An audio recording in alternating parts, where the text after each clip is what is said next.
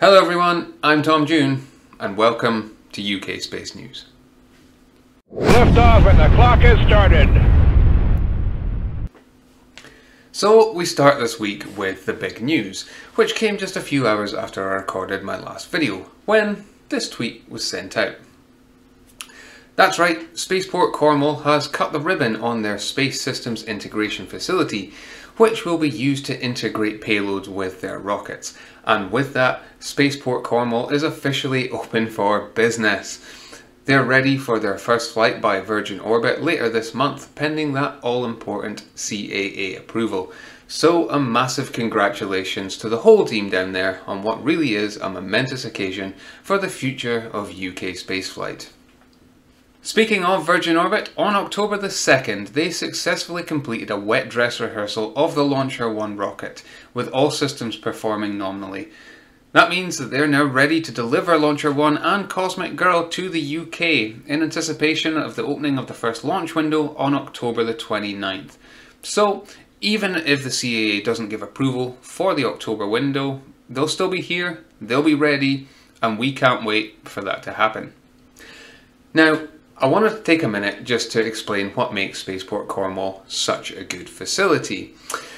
First, rather than traditional vertical rockets, the SPC will be dealing with horizontal launches, where the rocket itself is strapped to the belly of a converted aircraft, such as the case with Virgin Orbit and their converted Boeing 747-400 dubbed Cosmic Girl. For that, of course, you need a runway capable of handling heavy aircraft. Cornwall Airport New Quay, as it's officially known, is such a sight.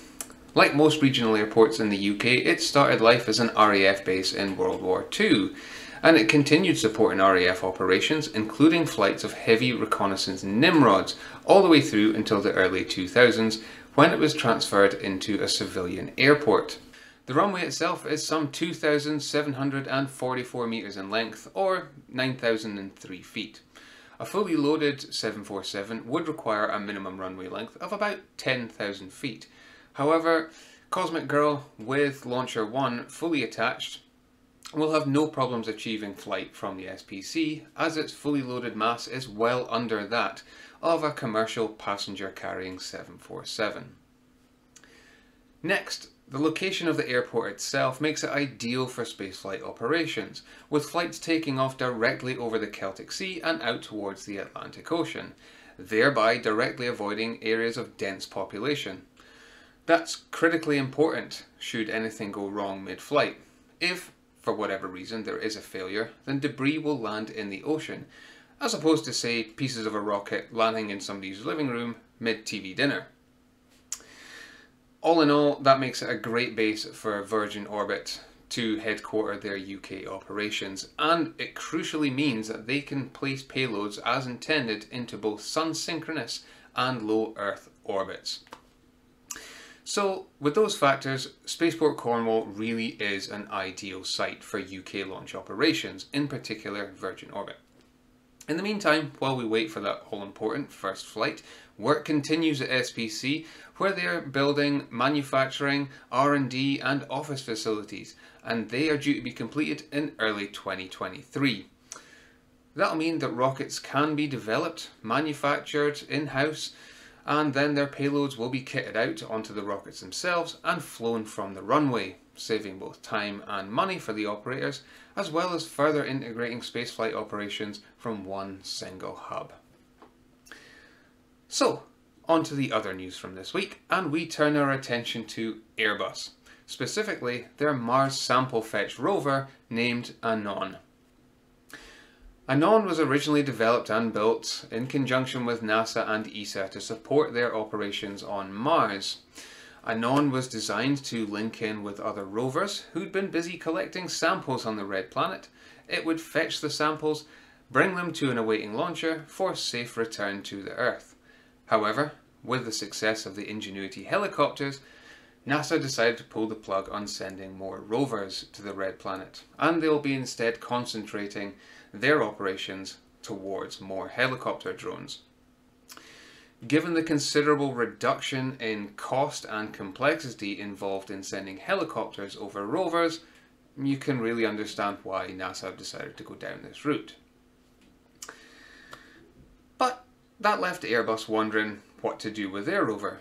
Well, this week they decided to take it to a quarry near Milton Keynes in England and drive it around for a bit.